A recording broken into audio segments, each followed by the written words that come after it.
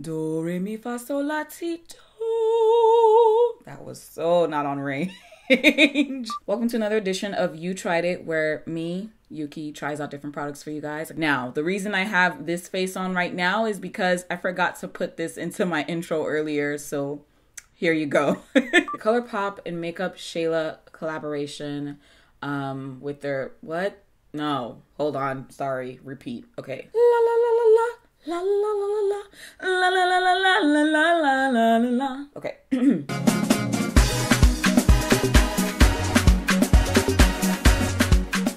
Hello, if you've never seen me before, hi, my name is Youkeyy, and if you are a returning subscriber, welcome back. Welcome back, welcome back, welcome back. In today's video, I'm going to be showing you guys the Colourpop foundation and the Colourpop X makeup, I hate saying X, the MakeupShayla and Colourpop collaborate, the new Colourpop and MakeupShayla collaboration palette called Perception. It's actually the collaboration collection, but I only purchased the Perception palette. I initially didn't even want to film this video because I felt like I can't talk. I did post up on Twitter saying I bought this stuff, guys. You still care to see it? And some of you, or yeah, a good majority of you said, yeah, we still want to see it. We still want to know what your thoughts are. Wow, okay, so I'm gonna be doing that today. This is a struggle intro. I'm so sorry, you guys. So this is just pop that back in there. Thank you very much. Okay, let's just do that again. Colourpop opening case of Party Emergency. That's cute. And this is what it says on their website. Developed for the selfie age, our buildable, full coverage, natural matte foundation delivers flawless looking skin from day to night. The oil-free, lightweight formula blends smoothly and is easily customizable to create the coverage you want. Build it up or sheer it out. It was developed with innovative, soft blurring pigments. So the net weight is 25 milliliters or 0.85 fluid ounces. And on the website, it does have a tool where you can select your skin tone, select your undertone, and try to see what your shade will be. And it also provides shades that reflect across brands. So for example, Fenty Beauty is on there as an example that you can use, or if you know your Maybelline Fit Me shade. I was able to put in my Fenty Beauty shade and it told me that, oh, here is your color, dark 175. That's the color you would probably match the closest to in the Colourpop foundation line. This foundation does have 42 shades, which is a really, really good job, Colourpop. So I did purchase the Perception palette. This is their collaboration with MakeupShayla. And I actually got two foundations. I got Deep Dark 185 because I did get significantly more tan lately as I've been traveling to really hot areas. And I also got Dark 175. And I did also purchase the Ellarie collaboration with Colourpop. I got the Liquid Lip shade in Netta. And so many people have spoken so highly of this palette, and I figured, let me go ahead and get it. This palette runs for $23. Their foundations run for $12, which is a really good price point. I'm not gonna lie, I'm not saying I'm cheap. I will splurge on certain things, but I love a bargain. Here is what the Perception palette looks like. If it looks as though two shades have been touched, that's because they actually have been, but I was not the one who touched them. So when I got this palette, actually it's not even two shades, it's several shades. Okay, so I don't know if you guys can see, but Sassy, Diva, and TF, and a little bit of September, looks like they were either like swatched or touched or whatever the case is. I made it a point not to swatch this palette because I wanted to show you guys. When I initially got this out of the shipping box, I was like, man, this sucks. I really wanted to be able to use this, but they look like they've been touched, and I just didn't have the time nor the energy to chase them down and be like, hey guys, by the way, this palette looks a little bit sketchy. Like, you know, someone maybe have mistakenly kind of rubbed their finger on it or whatever. But Diva definitely looks like it's been swatched. It has that swirl in it. TF looks like something happened in the corner there. Sassy looks like somebody just went bloop on the side. Same thing with September. So, gosh, I'm just gonna use an alcohol pad and disinfect it. Hopefully that does not affect the integrity of the eyeshadows, but it is what it is at this point. Like, it's too late for me to you know, I mean, this is pretty disgusting, but what can I do? And I hope this doesn't affect the performance of these eyeshadows. Oh well, my safety comes first, and Lord knows ain't nobody got time for no eye infections, okay? Well, touching the eyeshadows, I can tell you that they're pretty soft, which is a plus, you know? I initially wanted to do an 8-hour wear test, but I filmed a video earlier today and your girl fell asleep because I was tired. And now it is 9:44 p.m. and I doubt that that 8-hour wear test is going to happen. I'll try to keep the foundation on for as long as I possibly can. I've got dark 175 here. So here is what the outer packaging of the Colourpop No Filter Matte Foundation looks like. Similar to the packaging of their concealer, which I can appreciate that in terms of the continuity of their packaging. Now, here is the actual foundation in all of its glory. I'm pretty nervous about this because one, there's no cap and that really bothers me. I get very, very scared that bad things will happen when there's no cap on a foundation. This is Deep Dark 185 and it looks like this will actually work better for me. I didn't want to just go to the next one above 175 because I knew that I needed a foundation that had golden undertones. So this is Dark 175 and that's Deep Dark 185 right over here. So they're pretty similar just from the swatch. But I'm definitely leaning more towards Deep Dark 185. I mean, as long as they're blended out, I feel like either or could work. I think I'm gonna go with Deep Dark 185 for now. I'm sure within a few months, I'll be able to use Dark 175 without any qualms whatsoever. So since they're so close, I'm actually gonna leave those swatches there and just add foundation over top of it. So I just took 4 pumps and I'm just gonna plop this kind of all over. Blends very well. I will go back in and reinforce the blend with my trusty blending sponge. This is nice coverage, you guys. So over the past few months, I haven't been using a primer because I just don't feel like it's necessary. I also do not take my foundation all the way down to my neck because I feel as though it tends to give me this weird sensation that my neck is irritated and I start to kind of get a little bit itchy and it just doesn't feel good. I don't like the way it feels. So I do match my foundation to my neck as much as possible, but I don't bring it down here.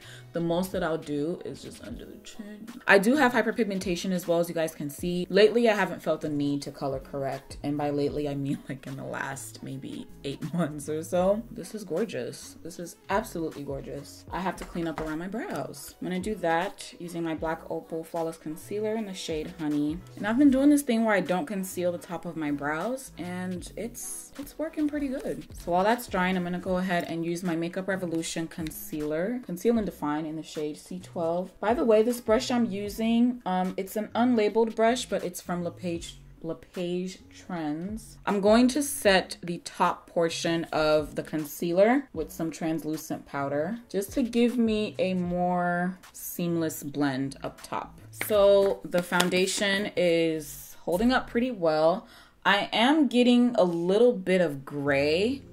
I'm not sure why. As I mentioned, I don't color correct. So I don't know if that is just maybe a little bit of my natural, whatever the heck this is, coming through. Time to get into the palette and start to play with some color. Here's a palette after I made an attempt to clean it. I'm gonna go in with Culture, which is this light tan matte shade here. And then I'm gonna go in with Thick. I'm loving that blue I see though. I make this a blue situation. Okay, and I'm gonna take this up here. Why am I looking gray? Is it just me? As you guys may have already known, if you've seen some of my other detailed eyeshadow videos, especially the how to get the most pigment out of eyeshadows video, I don't set my concealer whenever I go in because that actually helps you to get better color payoff. And I actually initially learned that from a Nikki Tutorials video. So I've been doing it since then and just kind of playing around with it. And it really, really, really helps. Sometimes I do get some splotchiness, especially up here with the blend. So I think what I'll start doing more often is applying some translucent powder just to that area to set just that upper portion where the colors tend to get splotchy, and then that way I can reserve, like, you know, this portion of the eye, this space, for the most intense pigmentation. And then I'm gonna take Thick right underneath where the previous color went. Oh my god, look at that pigment. Ooh, whew.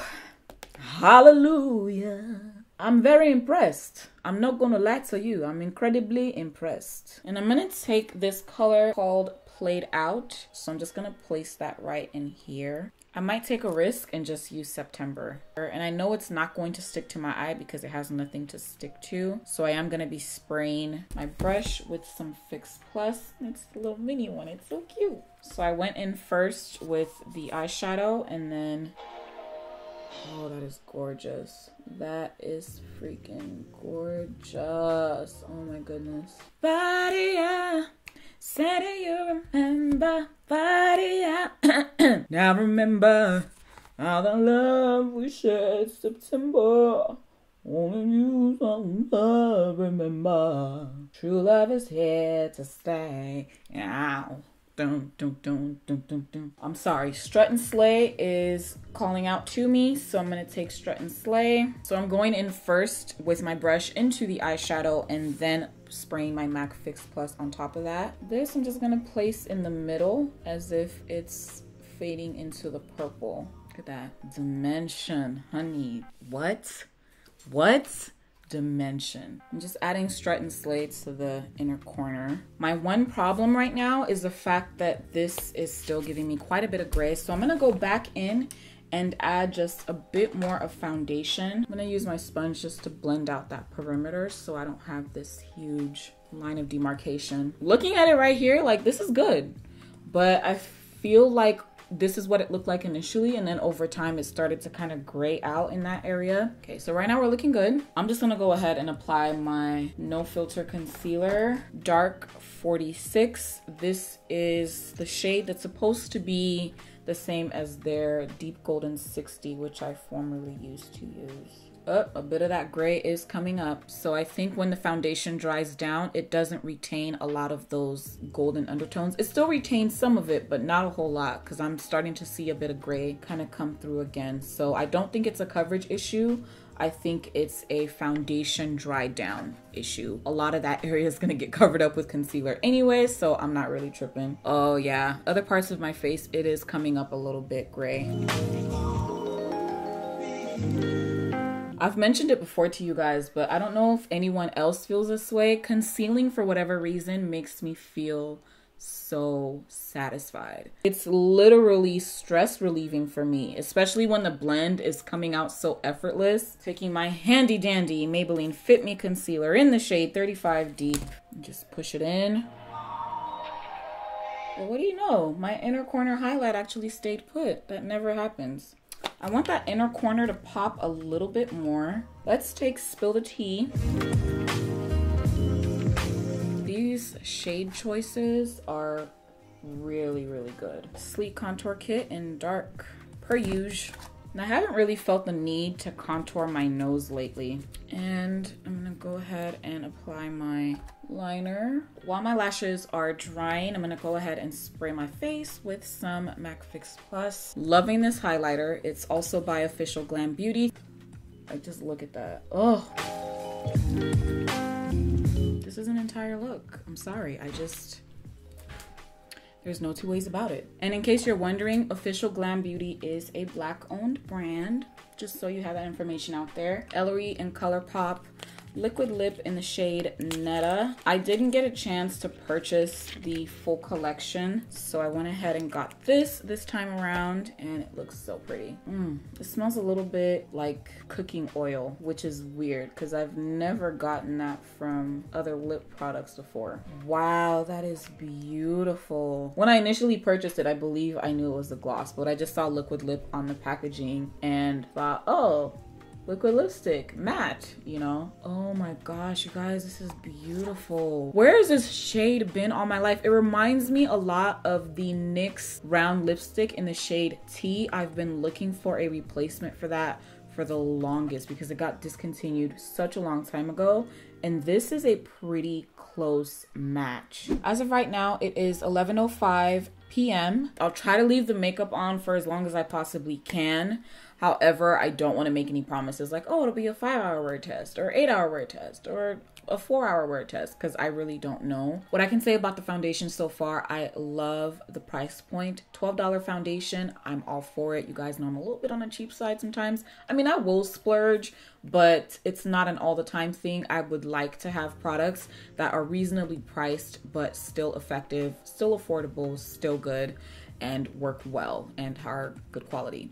And I feel like that this foundation so far has delivered. I don't know what it will wear like in the next few hours, but we'll see. As far as the coverage, I do feel as though it is good coverage. Pretty medium coverage, I would say. This shade in particular was giving me a bit of gray tones, especially around my mouth. But even turning to the side earlier on, before I had other complexion products on my face, I did notice that gray tone was kind of translating throughout the entire face where the foundation had been placed. So I think that this particular shade is drying down a little tad bit gray, but not enough that I would not wear the foundation shade. I do need to test out the other one, which was dark 175, and see if that one gives me a little bit of that as well. But I think it's more of a dry down issue than it is an initial undertone issue. The palette, love the eyeshadow palette. Very versatile, very replicable in the sense that you can do so many different eyeshadow looks with this one palette. And the fact that it comes with a mirror, it makes it incredibly travel friendly. The size makes it incredibly travel friendly. The price point is great. 16 shades, $23.